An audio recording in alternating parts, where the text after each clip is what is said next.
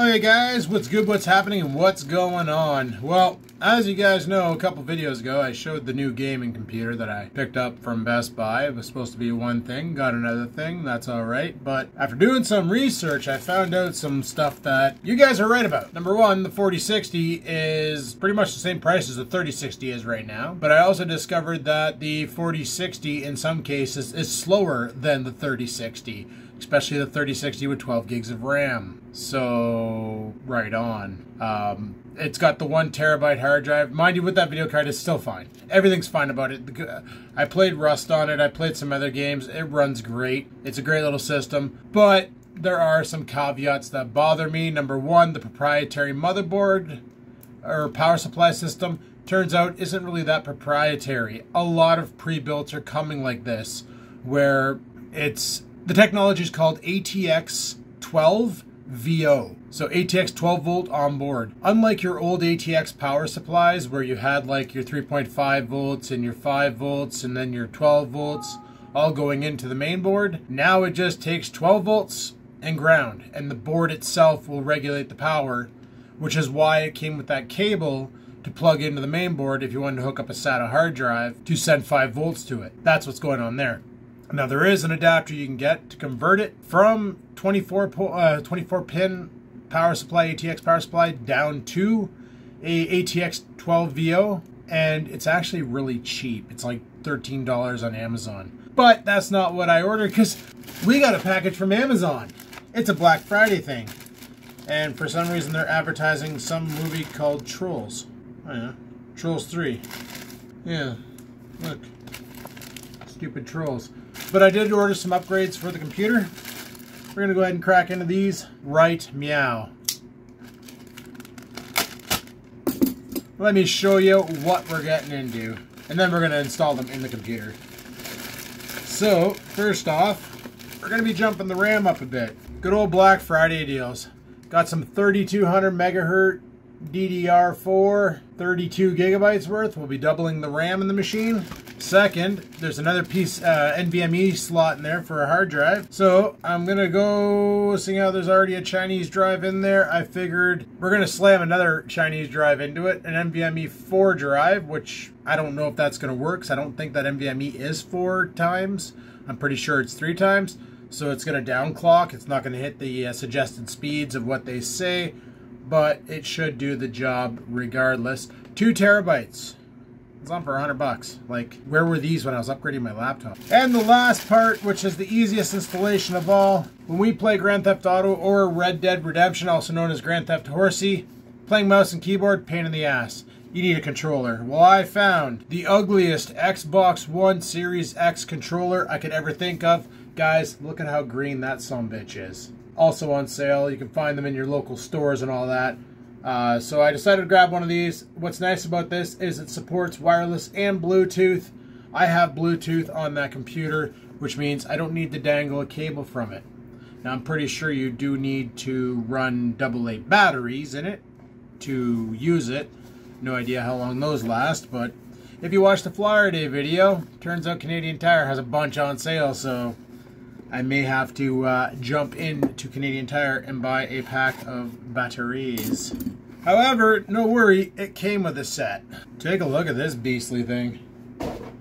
Oh yeah, that's freaking bright.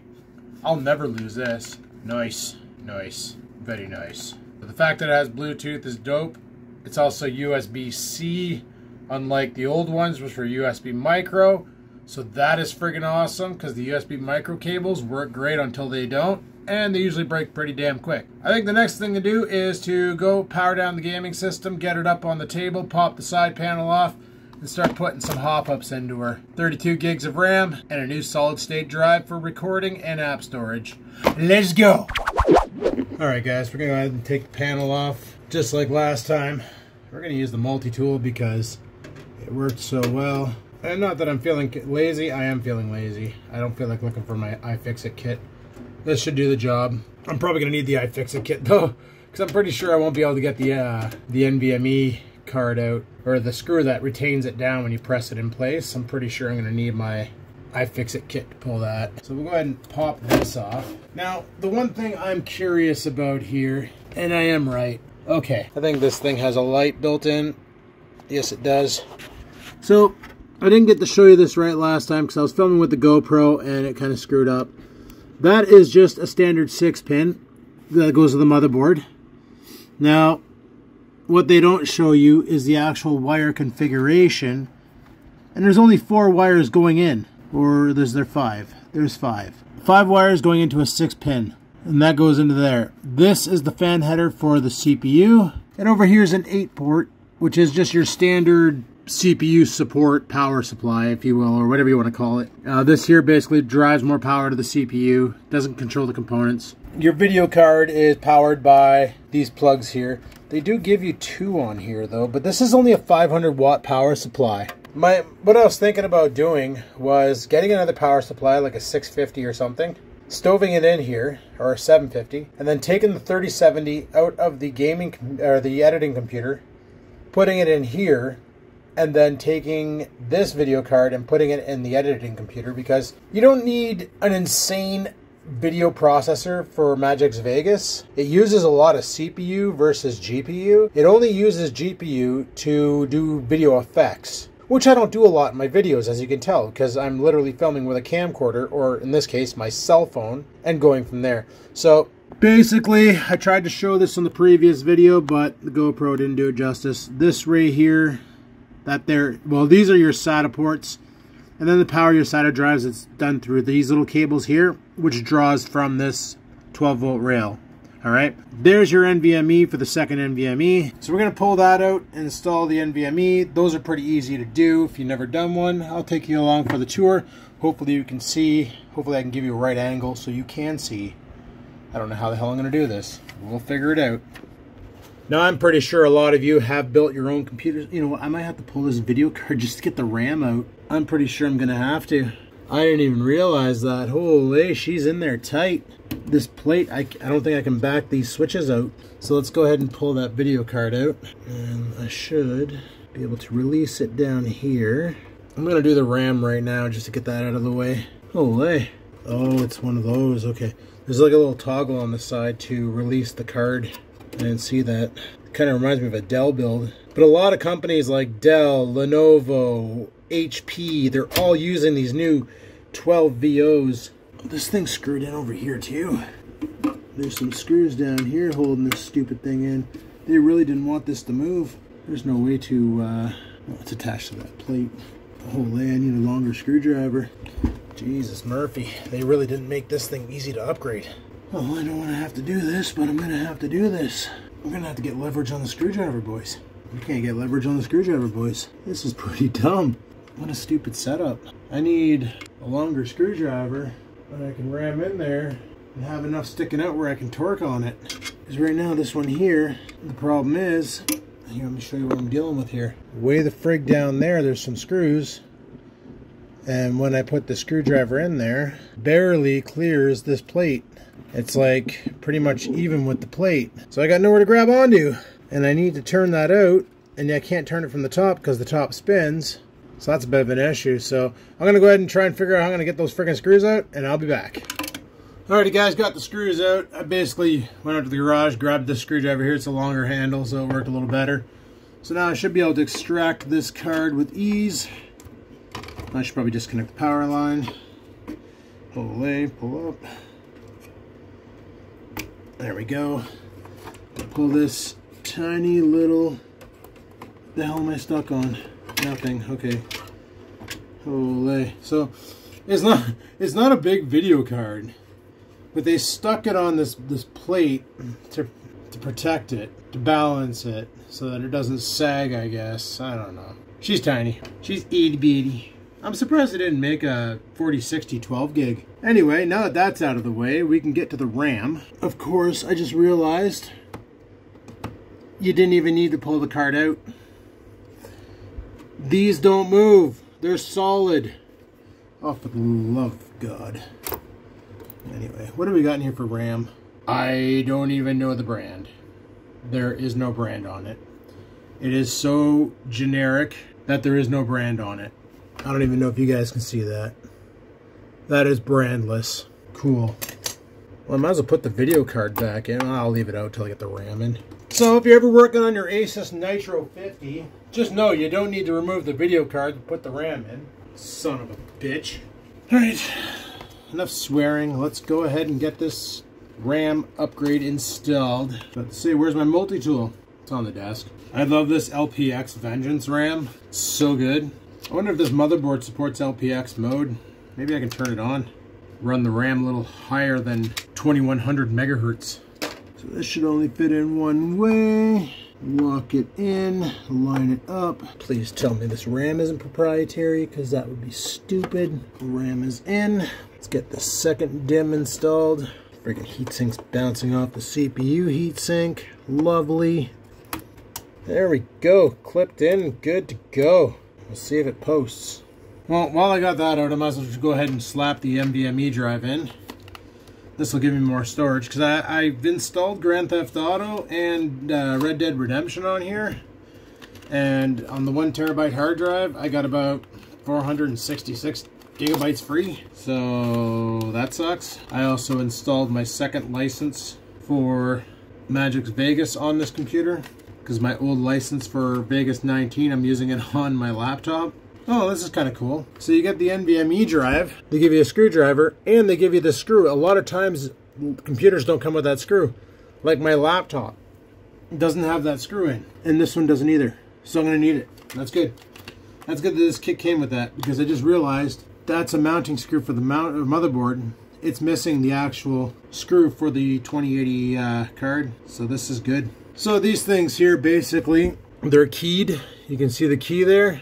I don't know if you can see down there, but no, you can't, because the SATA port's in the way. But there's a slot, so you literally just push it in like that. Then when you press it down, it won't stay down. That's what the screw's for. So you basically screw it down, hold it in place.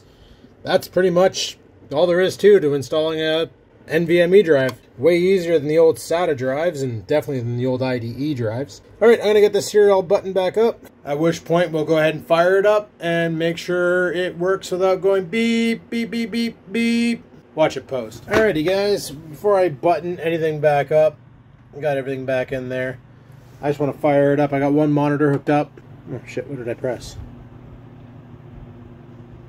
What the hell's this? Okay, obviously I did something. I don't know why it goes onto that screen. Like, it lights up in here, all red. And it's showing us, I pressed the wrong side of, oh, there we go, Acer Nitro. Go delete. Oh, I don't even have the keyboard hooked up. Lovely. Lovely. Alright, she boots. Good enough for me. Alrighty guys, there you go. There's the BIOS on this thing. So it shows here that it has 32 gigs memory, what? Total 32. It knows it's Corsair DDR4. Oh, because it says memory 1 and 2. Okay. So it shows you that there's a total of 32 gigs there. And then down here it shows the storage, if I can find it on the camera. So we have the 1024 and then the 2000 for the Fang Zhang 2 terabyte.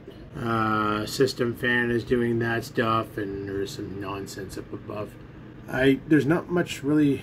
Oh, here's advanced settings. Here we go. Alright, so this shows all the RAM, shows the core frequency of that. I want to see if I go into advanced. Is there anything in here? Let's go ahead and boot up the computer, and then, yeah, we'll check to make sure Windows can see everything. Alrighty, there you go. 32 gigs of RAM, and it sees both SSDs. I just need to manage the second SSD and get it on board, and then we should be golden. Because right now it doesn't have a drive letter. I'm going to have to disconnect that portable so I can give it the letter D for damn. Alrighty, so was able to move Rust, couldn't move Grand Theft Auto or Red Dead because they both have updates. I got nervous there when I saw that, but the drive is working, the RAM is working. The updates are cute, you're turned on. Just freaking do them already. Go ahead and re-download the game. That's literally what happens when these damn things update. It's such a joke. Well, it's not too bad. Actually, Grand Theft Auto's going pretty good. It's pretty sad that Grand Theft Auto 5 still doesn't support ray tracing for PC, yet it does on Xbox Series X and PlayStation 5. But, you know, whatever. So let me go head back over here to settings, go back over here to storage, Clickety clackety, move to the drive, send it, and it's being sent. And it actually goes fairly quick, seeing how Red Dead Redemption 2 is like freaking massive. Like, what are we looking at here? We got 300 gigs worth of data. Wait, no, that's not right.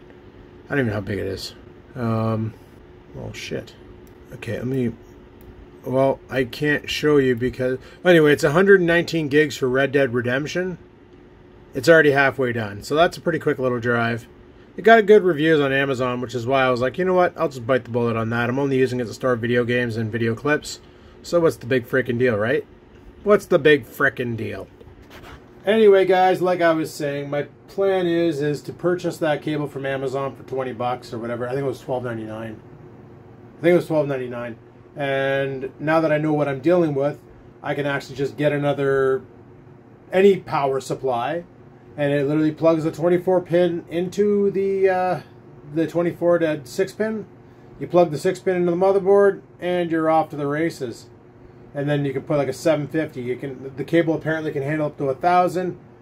And I watched a video of a guy who actually hooked a 1200 watt to it, and it didn't explode. So, sweet. But obviously it's sending 12 volts, and the amperage isn't going to be different between the power supplies. All it is it gives you more leads on the back for more video card hookups and hard drive hookups. So I'm going to get a modular so I can keep cable management to a minimal and see if there's a way I can route the cable behind up the back and then back over to plug it in. If not, well, who cares? Cable management's never really been my thing. So, yeah, that pretty much sums that up. I do have, you might have saw this old controller, which I did try to use to play Grand Theft Auto. And it's got such a bad left drift on it that when you're not holding it and pushing it slightly to the right, the car will just start turning like it needs a mad alignment. No bueno. So they had the Xbox One controllers on sale. I figured, you know what, I'm going to hop on that and grab that. Anyway, guys, thanks for watching. Quick little upgrade, nothing really crazy. We are going to do the video card swap and power supply swap in a later date. I am trying to make more content for you guys. I am trying to shoot more videos. Just, I don't want to make this something like before where I was doing it daily. It was stressing me out. Trying to come up with ideas for content was just brutal. So when I have time to shoot something, I'll shoot something. There's not going to be any schedule. It's just going to be whenever I have something and I'm like, hey, I can make a video out of that. Or if I think of a funny idea for a video, I'm going to make a video whenever I have time. But as for now, guys, I'm shutting her down. Thanks for watching. Until next time, peace the frig out.